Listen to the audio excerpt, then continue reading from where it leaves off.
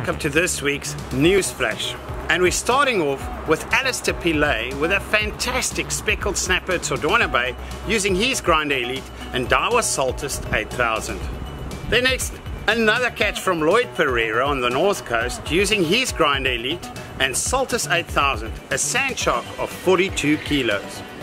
And we're getting used to seeing more catches from Dean Reddy on a weekly basis from Richards Bay, getting stuck into some diamonds using his Grinder Elite and Saltist 8000.